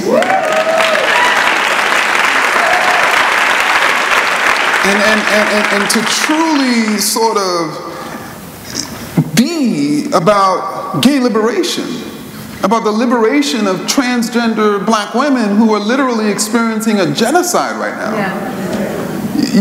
We have to recognize that any time we're blaming those transgender women for their own deaths, that's no different than people blaming Michael Brown for his own death. That's right. Even though people separate the two, there's no separation. And then we don't see that many of the people who are actually killing these black transgender women are other black people. And we don't understand the way in which they're targeting black transgender women, not white transgender women. And how this is as much a racial issue as it is an issue of transphobia, because it's their intersection. And so, you know, I, of course, recognize that, and that's why the book hung on intersectional theory. And there was no way I was going to be able to write this book and even strive to be anti-racist without thinking about it from an intersectional perspective. Thank you. I have a stack of questions from the audience, so I'm going to go to that. And the very first one is not a question, well, it's a question, but it asks about Native acknowledgement and Indigenous people. And we just have to acknowledge we made a mistake. We did not give a land acknowledgement at the beginning. We did not say that UC Berkeley was built on stolen land.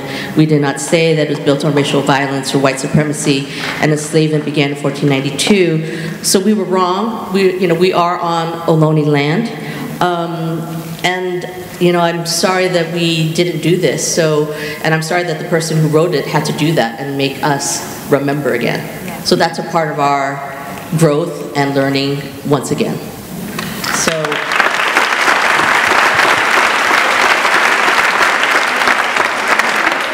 I think because we're at UC Berkeley, there's a lot of questions about education. Not that you are the only ones who think about education, because I think you think about education a lot too. What are your thoughts about public schools in black neighborhoods where black parents don't send their kids to, I think this is what it means, where parents don't want to send their kids? I'm just going to read a whole bunch. A rising freshman who wants advice on how to spread anti-racist ideas. And how can we hold higher education to anti-racist thinking?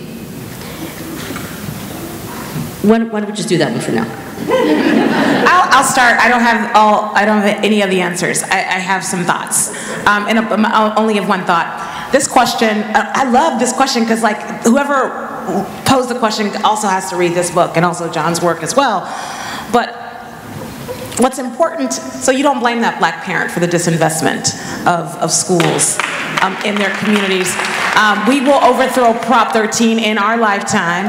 We will fund schools in our lifetime. We will train black and brown teachers in our lifetime. We will pay them 3 times the amount that they are getting paid now to incentivize them to be in schools and teach children that look like them. We know statistically it is so important, not just because how they go to college, but the fact that you see yourself in someone who is educating you. As a black parent, I have 2 babies. And I have read so much about that very question. Don't ask me about where I'm sending my kids. Ask the white parent who is, listen, hold on, who their nature, the nature of being a good parent is how far out of proximity you are to black children. Don't ask me about not wanting to send my child to a divested school with not good plumbing because of laws that have been deeply ingrained in this here county. You ask the white parent who's going to do everything possible to be in a school void of black young bodies, right? And I deal with that question every single day. Your proximity to being a good parent is how far you are away from black families and black children. We have to really push back on this notion that black parents aren't doing their jobs. I see them every day, including my own, on the bus with backpacks. I've seen the schools. They have police with loaded guns in 3rd grade classrooms, more cops than counselors. You would never see a police officer in a Piedmont middle school. You would never see that. As long as we dehumanize black mothers for doing everything that they can in one of the craziest spaces to live in this country, in the world, they're holding on.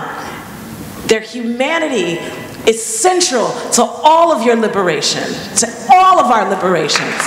So I want, that's personal, us to readjust our frame, blaming the black mother, right? And not challenging the school board who refuses to equalize the schools. Let's check ourselves.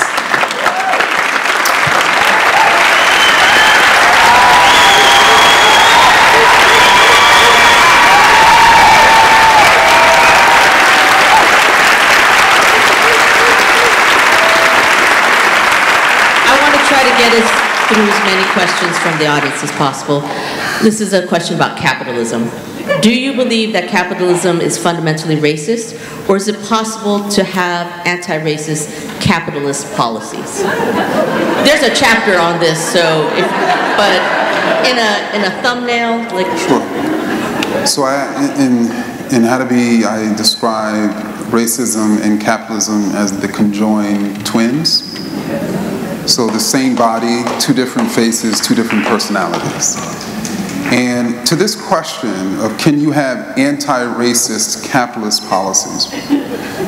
So what could happen is we could reduce or eliminate inequities between white elites and black elites, between the black poor and the white poor, and between white working people and black working people and Latinx working people and Asian and Native working people.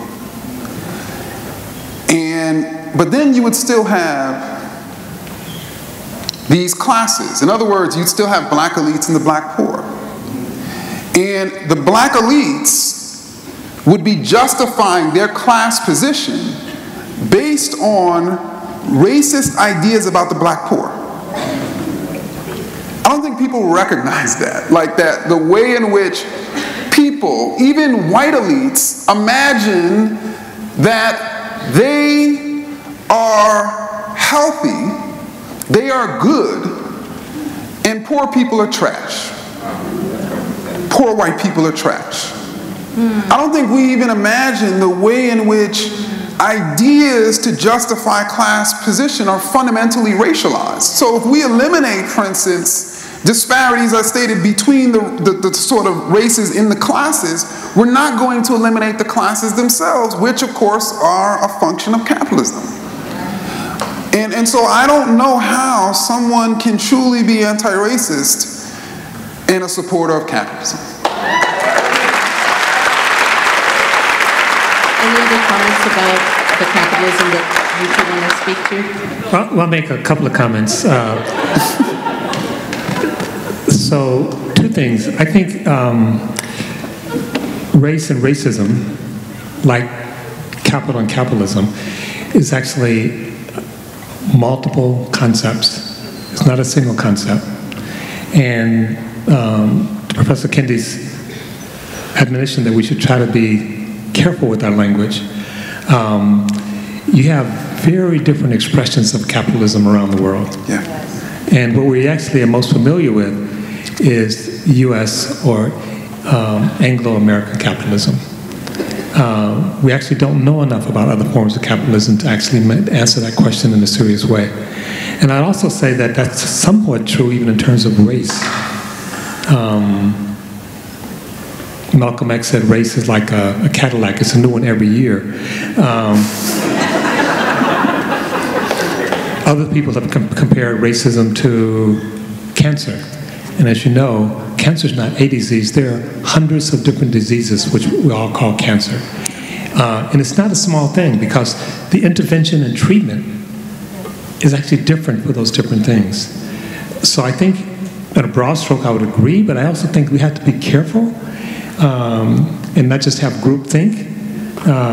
When you read Professor Kendi's book, he actually talks about interrogating his own beliefs and challenging his own beliefs.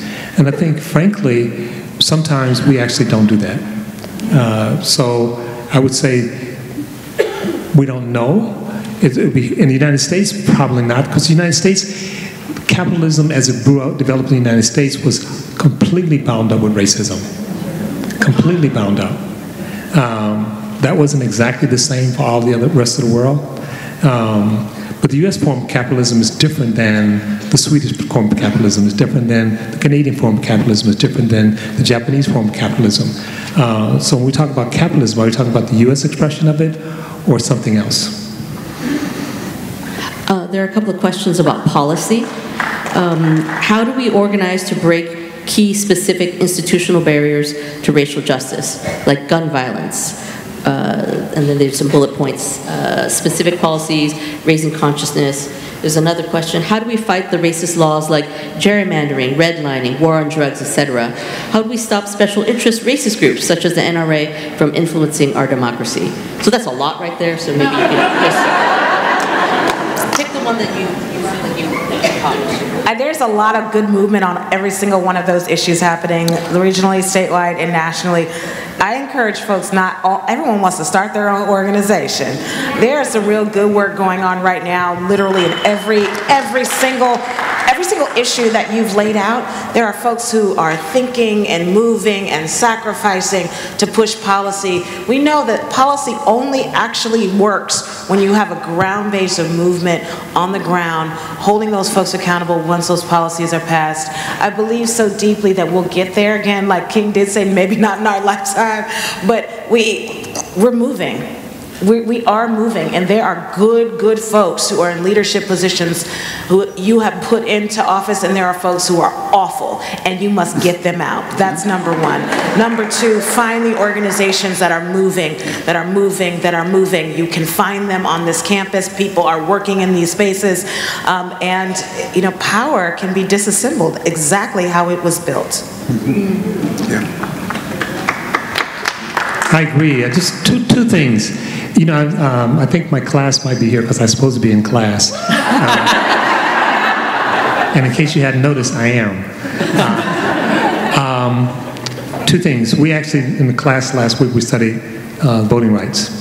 And some of you may not know this history, but there was a period of time where the courts would strike down something that these racist states were doing, like the poll tax, the literacy test, white-only primaries. And every time they strike something down, the legislature would come back with something else. And they could never keep up. And in some ways, that's how I think about many policies. And so what the voting rights actually did was basically say, you can't change a policy unless you get a pre-clearance. You have to come and show us that your policy is not going to have a negative effect on black votes. They call it pre-clearance, which the Supreme Court just struck down. But my point is that they were saying, look, we know you can game us, you know, so we can change the way we fund schools, we can change this, we can change that, and you're going to come back with something else. So how to get ahead of it? So think more affirmatively. And really what we're saying is that if we make the policy process, the political process, I'll give you one other thing, which is, I don't know if anyone's going to do this. There's a case now about affirmative action at Harvard. Has anyone heard of this? Okay. And the people who funded it are the same, you know, frankly, white supremacists who funded Amy Fisher in a series of cases out of Texas. This time, though, they funded some Asians. And some of it's like Asians, you know, those blacks and Latinos, they're not, you know. So, and we don't know what's going to happen. But you don't want the Supreme Court to mess with this case.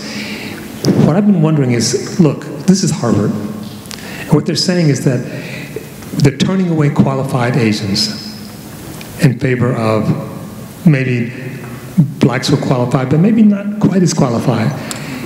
And they are turning away qualified Asians, but they're also turning away qualified blacks. And so I wonder if you have a system where you say there's 100,000 students who are qualified to go to Berkeley, and we only have slots for 5 or 10, we're creating an artificial scarcity. And then those 5 or 10 feel great, and the rest of the people are fighting those 5 or 10. Instead of saying, why isn't it the responsibility of Berkeley, of Harvard, of UCLA, to actually build enough school and slots so that all the students who are qualified can go? I think in the last 20 years, we've built like 1 additional campus at Berkeley, even though the California population has exploded, and we built 9 prisons. So why does someone say, why do we have this false scarcity? This is not a contest between us and Asians, or us and blacks and Latinos. This is a scarcity, and then they watch us fight. So I think we can actually do this much better if we think about it proactively, if we think about what kind of society we want, and if we actually put some prophylactics on those who say, you can't change the policy unless you can show, well, you can't tear down a building unless you show that the spotted owl is going to be safe. But you can tear down a community without any look at seeing if the black or Latino community is going to be safe.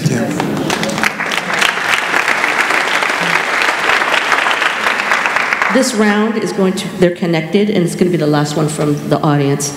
One is anti-racist exhaustion. I'm tired of being politically diplomatic. It's exhausting. Being anti-racist is to be alone. What is the best way to garner support, mitigate risk? Another question is healing. How do we begin to heal when so much of America doesn't even want to engage in a conversation? And the next one, I think it's kind of connected. It's called the fear of mistake. Can you talk about the role of mistake? People so often do not take action given fear of mistake on not being perfectly anti-racist. So I think in my talk, one of the things I was trying to emphasize is that an anti-racist is recognizing that they're going to constantly make mistakes. The difference, though, is an anti-racist will admit the mistakes and seek and strive, of course, to not do them again, all the while knowing they're human, so they'll probably make that mistake again, while a racist will, of course, deny that they made the mistake to begin with, and thereby continuously make it, and then continually deny that they're making it, right? And so I think that mistakes are normal. We're human, right? The question is always, when we make those mistakes, how do we respond? And that's not just the question of being an anti-racist or racist, that's a question for humanity, right? For with anything, when we make a mistake, how do we respond, right? And those who are constantly growing and striving to be a better form of themselves are constantly recognizing and admitting their mistakes and constantly seeking to be a better form. And so I think that we should take the pressure off of our backs to essentially be perfect. But we should simultaneously do that for other people. And so an anti-racist doesn't just recognize that they're going to make mistakes. They're going to allow other people to make mistakes. And again, the question is not whether they made the mistake. The question is what they do after the mistake. That's going to then determine how we treat them. And so for me, because of the work I do, people regularly say things that are racist to me. And I don't get upset or angry at that. But when I point that out, and then the person denies that what they just said was racist, okay, then I depending on, and so it's a different type of thing. And I think we have to allow people to make mistakes. And then with some people, I allow them to make multiple mistakes, right? And part of it is it the type of person who we are seeking to sort of help? And what I mean by help nurture in the way others have nurtured us, right? And if it's that type of person and we've made that decision, then that means we have to allow that person to constantly make mistakes. And I think that's part of being an anti-racist. And what that means is we cannot sort of get exhausted at the regularity of our mistakes and the mistakes of people around us, because we should take that for granted. We should expect it, right? We should expect, like, one of the things that I'm surprised about with people is with people who claim that they are woke, people who claim that, we're living in a world of global white supremacy. I mean, I didn't mean to use that tone, but I mean, everybody knows what I'm saying. Somebody who recognizes and talks about the persistence and the pervasiveness of racism. They say they see this and recognize this, but then when racism shows itself, they're shocked. They're like, oh my God, what the heck? That's a racist. Oh my God, I'm so hurt.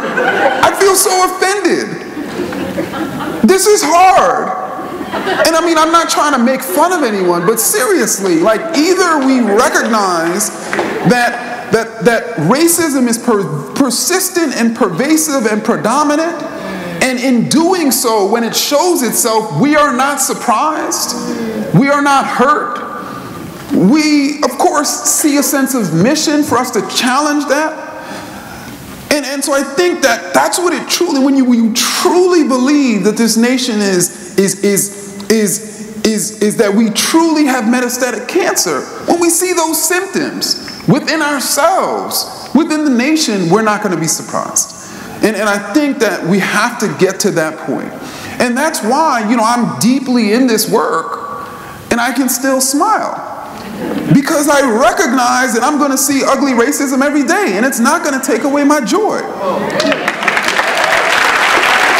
Dr. Kendi, I need to take that master class, because what I find is I am so exhausted. Maybe I just need a nap. But you just get exhausted. Did you just say that to me again?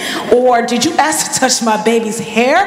Or, it's just every day. It's every day, from sort of that micro to the macro. And I think the question coming from the audience, why you give us such medicine today. It is a reflection that we, as long as we are committing ourselves to living this life on this land, we're going to confront racism every single day, and the sophistication in our reaction, our study. But also, I also hear you saying, if we're really committed to something so much bigger than ourselves, we have to surround ourselves with people who love us and who are going to allow us to learn, and we need to be committed to a learning community where teaching and learning are expected. And instead of buying somebody a drink, maybe we need to be buying people books and vice versa, right? Like, we need to be, I hear that, and I thank you for that, because the exhaustion lies oftentimes.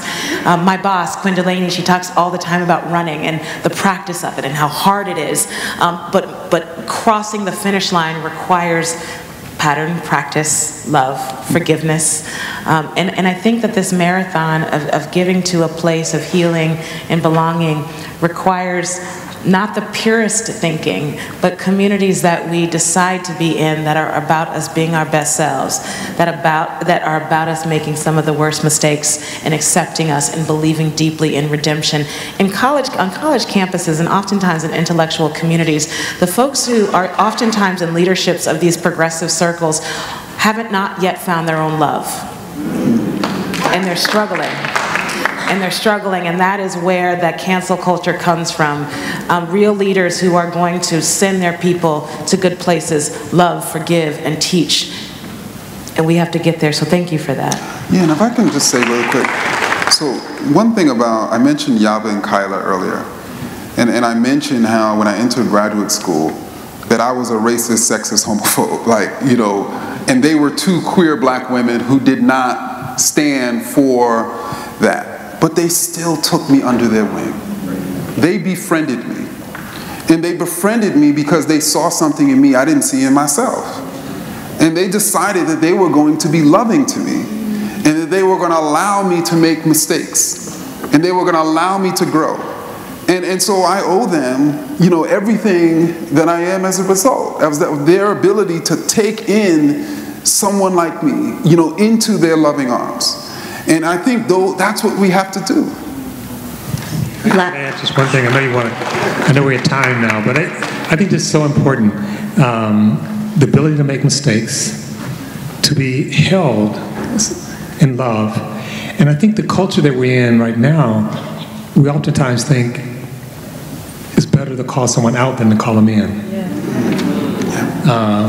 And we actually score points, especially on Twitter and Facebook, you know, and so we make it very dangerous to say something, because even if we are trying, oftentimes there's a community that's like waiting for you to make a slip, and then it's like, gotcha, you know.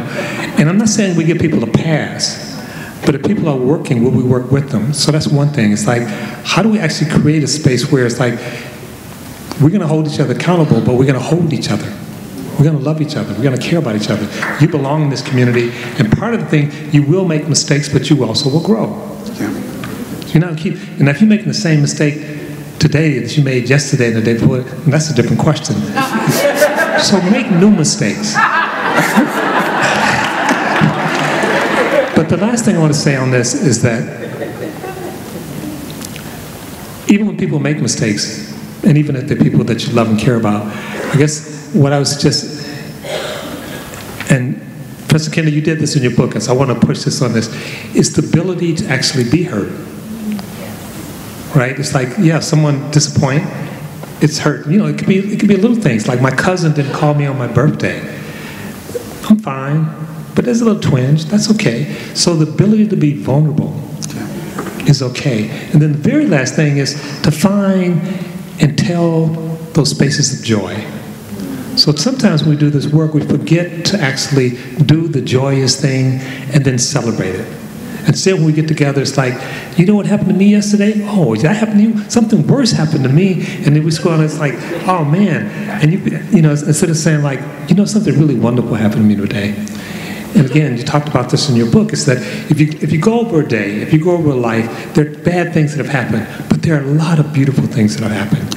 So to lift those up, to lean in those, to be deliberate about that, and to celebrate our joys even while we're in the struggle. Thank you. I think that's the perfect way to end on community, connection, love, joy. Let's thank our panelists one more time.